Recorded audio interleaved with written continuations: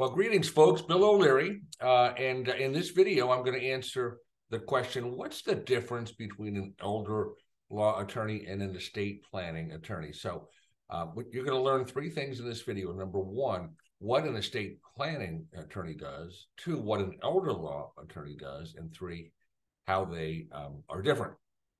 Quick introduction. Again, my name is Bill O'Leary. I'm an estate planning elder law probate attorney in Jacksonville, Florida, with my firm Legacy Planning Law Group. So look, maybe you've heard of an estate planning attorney. What about an elder law attorney? And again, what are they?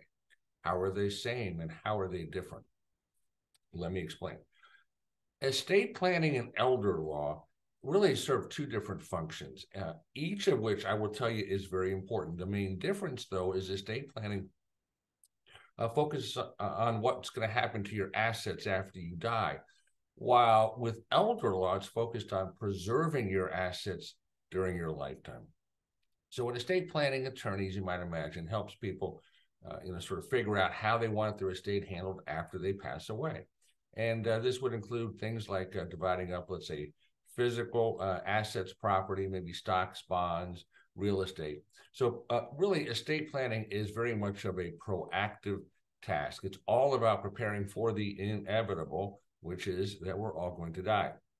Now, proper estate plans, what they do is they establish, I like to call it the who, what, when, and how of what happens to your property, who gets your stuff, what they get, when they get it, and how they get it after you die.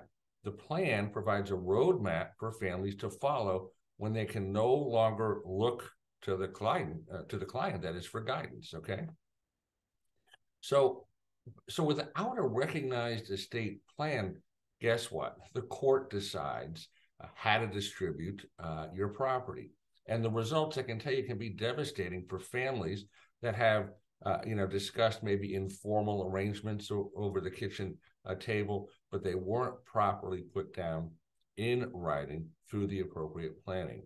And so planning for where your money is going to go, or who's going to care for your children, let's say what happens if they become disabled, this is where trusts are a great solution because they really allow for the smooth and easy and fairly inexpensive transfer of your estate after you pass away without having to go through the probate court.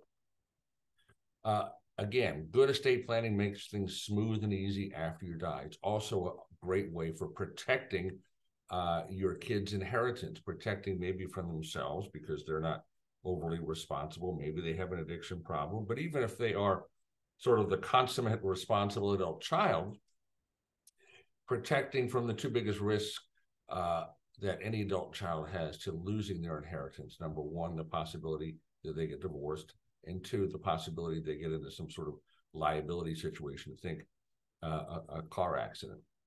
Also, estate planning helps with those other important tools like getting a power of attorney in place, advanced healthcare directives, living will, and so forth.